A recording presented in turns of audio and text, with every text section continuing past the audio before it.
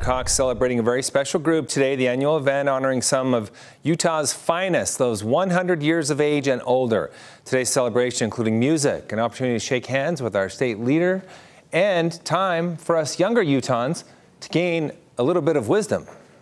Well, it's such a special day. Obviously, this is the most exclusive club in Utah to be with our centenarians, and they've seen, again, over 100 years of life here in Utah. All right, this is always such a great way to honor and recognize Utahns over 100. I've covered this story myself many times during the 10 years I've been here.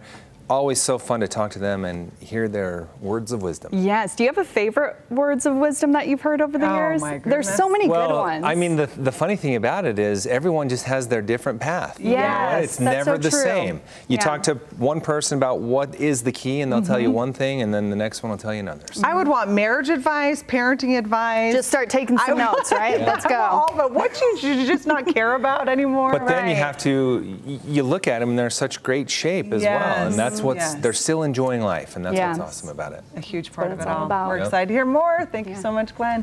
We'll be right back.